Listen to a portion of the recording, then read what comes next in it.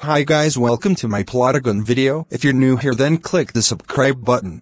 Today this video will be different from the others. I made one grounded video out of my hater. So we'll be doing rants until further notice, or he'll still play a game. Today's rant is Little Miss Moch Gaming. Little Miss Moch Gaming. No more like Big Mr. Brett Gaming. If you like this user, please respect my opinion. I can't spell, so yeah. Before we get into this rant, I want to say that I'm on a Chromebook. I broke my HP computer. Okay, so enough talk, let's get to it. So here is the story.